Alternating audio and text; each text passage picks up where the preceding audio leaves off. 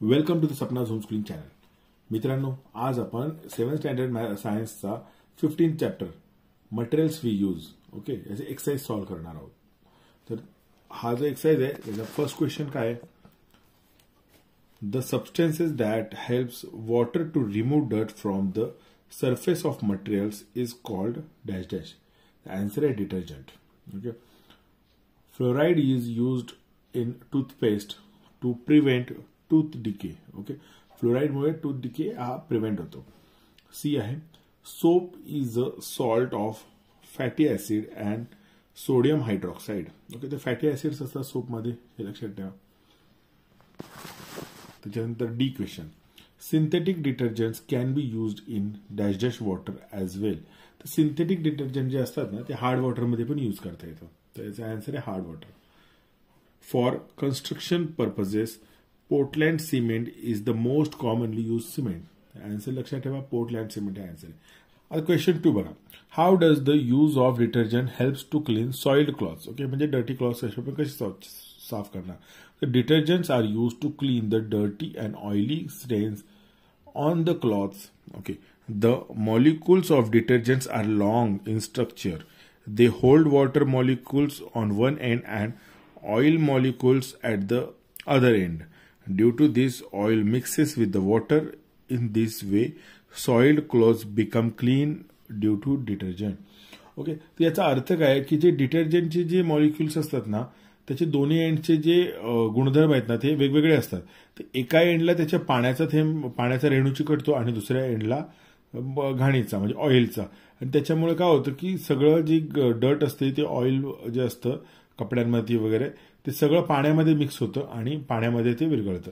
त्याच्यामुळे सगळी जी घाण असते कपड्यावरची ती पाण्यात निघून जाते. How will you check with the help of soap powder weather water is hard. Okay, तर आन्सर आहे the soap doesn't produce foam in hard water due to dissolve salts in the hard water. दस by using soap powder we can understand if the water is hard. Basically पाणी जर hard water असेल तर काय होतं की ते जे साबण मिसळतं ना त्याला फेसच होत नाही. ओके, जर फेस होणार नाही तर आपल्या लक्षात येतं की हे पाणी हार्ड वॉटर आहे, याच्यामध्ये सॉल्टचं प्रमाण खूप जास्त आहे. त्याच्यामुळे त्याच्यात डिटर्जंटचा यूज काही होत नाही. आपल्याला सोप टाकल्यानंतर त्याचं फेसच होत नाही, त्यामुळे मग डर्ट पण निघत नाही आपला. What R the important ingredients of a toothpaste and what is the function of each. Ingredients are calcium carbonate and calcium hydrogen phosphate. This substance removes the dirt from the teeth. They also helps to polish the teeth. Fluoride is also added to toothpaste. This prevents the tooth decay. Fluoride makes the enamel of the teeth stronger. Okay, काय काय होतं तर दातांवरची घाण निघून जाते, दाताला polish होतं आणि फ्लोराईडमुळे दातांची स्ट्रेंथ पण वाढते. What R the ingredients of cement. सिमेंटमध्ये काय काय इन्ग्रेडियंट असतात तर ingredients R silica, sand. Okay, silica म्हणजे सँड, ॲल्युमिनिया म्हणजे aluminium oxide, lime, iron oxide and magnesia म्हणजे magnesium oxide. Question E. What will happen if cement is not used in the making concrete. Okay, तर concrete बनवताना cement नाही वापरलं तर काय होईल. The concrete is prepared by mixing cement, water and sand and gravels. म्हणजे cement, पाणी आणि रेती याचं मिक्सचर केलं की कॉन्क्रीट बनतं. If cement is lacking in this mixture the construction work will not become rigid. Cement is useful in preventing leakages. Okay, जर cement नाही वापरलं ना तर ते कॉन्क्रीट मजबूतच होणार नाही आणि त्याच्यामध्ये लिकेजेस राहतील, ते पडू शकतं, वरच्या टॉयलेटचं पाणी गळू शकतं. अशा पद्धतीने त्याच्यात खूप सारे प्रॉब्लेम येतील. Make a list of detergents that use okay, तर कोणते कोणते डिटर्जंट आपण वापरतो. Soft soap, shampoo, dishwash gel, cleanser, hard soap, synthetic detergent. 9th one G. What should be expected from a detergent for a delicate garments. The soapnet and soap pod are the best detergent for the delicate garments, as they do not have any harmful effect on the delicate silk and woolen threads and cloths. त्याच्यानंतरचा question आहे What is meant by surface activity? Name 3 chemicals responsible for the surface activity of various detergents.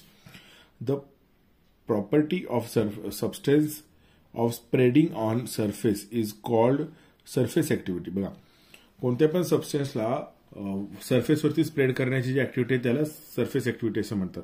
The substance showing this property R called surfactants. The chemicals added to the detergents which makes them surfactants are petroleum products such as kerosene, fats, sulfur dioxide and alcohol, etc. Okay. Other question 3. What are the similarities and differences between natural detergents and man-made detergent? The natural detergents are naturally present substances. Man-made detergents are substances produced by man. The second question. Natural detergents contains chemical named saponin. Saponin. The man-made detergents contains additives such as perfumes, dyes, germicides, alcohol, anti-foaming agents, moisturizers, fine sand, etc. तर man-made detergents मध्ये खूप सारे chemicals असतात. त्याच्यानंतर natural detergents do not have any harmful effect on clothes or skin. Man-made detergents may have harmful effects on the skin and clothes.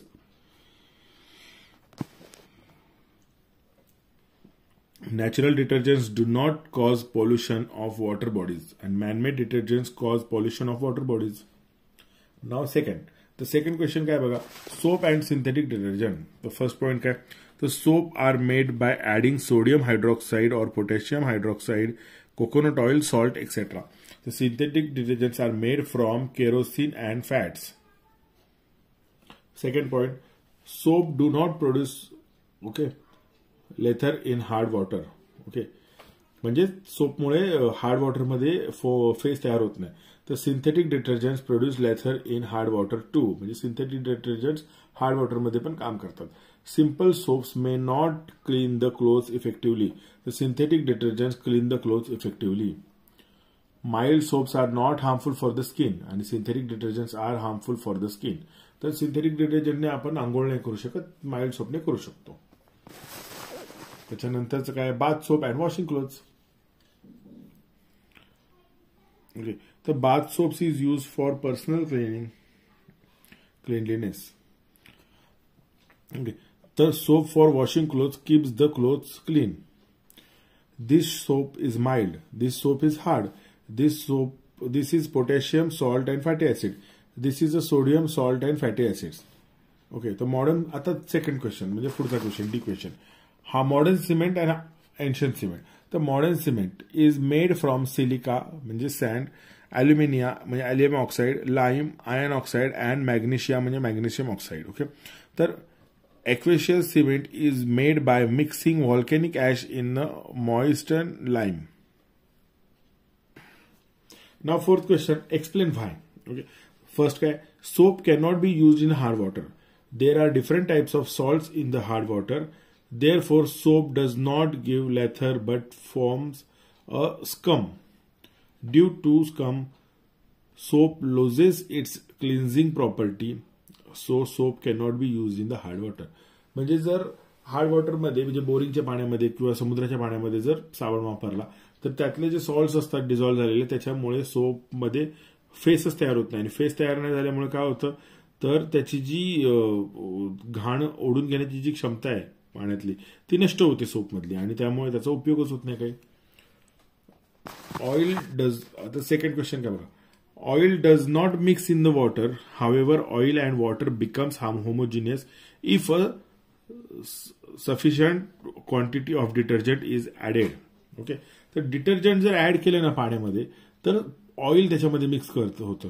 त्याचं कारण काय की ते डिटर्जंटचे मॉलिक्युल्स असतात ना त्याच्या एका एंडला ऑइलचा मॉलिक्युल चिकटतो आणि एका एंडला पाण्याचा मॉलिक्युल चिकटतो आणि त्याच्यामुळे जर पाण्यात डिटर्जंट असेल तर ऑइल मिक्स होतं. मग इथे बघा कॅन्सर कसं लिहायचं, the detergent is a long molecules with the two ends. At one end it holds the oil molecules while at the other end it holds the water molecule. This makes a mixture of oil and water. It results homogeneous mixture. त्याच्यानंतरचा C question आहे. synthetic detergents are superior to soap. The synthetic detergents can be used in hard water. There are many additives such as germicides, alcohol, anti-foaming agents, moisturizers, fine sand, etc. mixed with the different detergents. These supportive substances make synthetic detergents more useful than a soap, and thus they are superior to the soap. Next question. Often colored spots are formed on clothes during washing. Sometimes impurities in the soap can form the spots on the clothes. Some spots like those of turmeric becomes red upon the action of a soap. Thus colored spots are seen during the washing. कधी कधी साबणामध्ये जे काही अशुद्धी असतात ना त्याच्यामुळे पण कपड्यावर डाग पडतात आणि जर कपड्यावर हळदीचे डाग असतील तर ते साबणामुळे लाल रंगात होतात. The tobacco machinery should not be used for cleaning the teeth. The tobacco is a harmful substance for the health. It can cause addiction and cancer. Machinery made up of tobacco can cause harmful effects on teeth and gums. So tobacco machinery should not be used for cleaning the teeth. Basically लक्षात घ्या, तंबाखूमुळे जे होणारे सगळे आजार आहेत हे मशरीमुळे होतात आणि मशरीमुळे एक तलफ लागते, त्यामुळे ती सतत वापरावीशी वाटते, दात काळे होतात, ते घाण होतात, सडू लागतात किंवा पडू लागतात आणि कॅन्सर सारखे भयंकर आजार पण होतात तंबाखूमुळे. त्यामुळे मशरी लावणं किंवा तंबाखू खाणं हे दोन्हीही शरीराला घातक अशी गोष्टी आहेत, ते करू नयेत आणि कोणीच करू नयेत. तर फ्रेंड्स, मी 15 चॅप्टरचं जे एक्सरसाइज आहे तुम्हाला सगळी सॉल्व्ह करून दाखवलेली आहे. जर व्हिडिओ आवडला असेल तर लाईक करा आणि जर तुम्हाला असेच व्हिडिओ पाहायचे असतील तर चॅनलला सबस्क्राईब करा. आणि काही डाऊट असेल, काही समजत नसेल, काही तुम्हाला क्वेश्चन विचारायचे असेल, मला कमेंट बॉक्समध्ये तुम्ही क्वेश्चन विचारा. मी तुमच्या क्वेश्चनचा आन्सर देण्याचा प्रयत्न करेन. आणि जर तुम्हाला व्हिडिओ आवडला असेल तरी पण मला कमेंट बॉक्समध्ये कळवा. थँक्यू.